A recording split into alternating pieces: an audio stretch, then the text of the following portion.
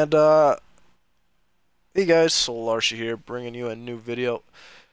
This video is going to be the goalies. So the best goalies for under 10K. So what you want? Height. 6'4", 195. Martin Jones is very good. Mike Smith is a good option. 85 aggressiveness compared to 86. So I would rather have Mike Smith over Martin Jones, but they're both good options, and it's not a huge difference. 6'4", 240 for Robin Lanner. He also has 88 aggressiveness, so I'd still rather Mike Smith.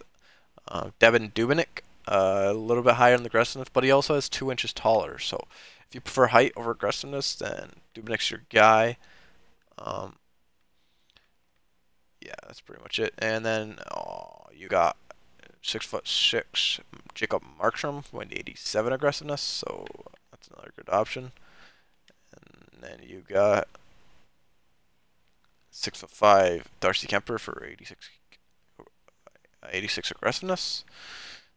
It's not bad at all. I would recommend Darcy Kemper for my pick of goalies. Why? Because he doesn't have the highest aggressiveness here, 86, and he's not the shortest, but he isn't. If the guys with 6'6", I think 87 is too high for aggressiveness. 86 is the best option at 6'5". I don't know. I think he's played the best against me and for me. So I don't think any of the goalies are going to be game changers. So do not spend over 10K on a goalie, please, unless it's for a synergy that will help your team better, because it will not help you.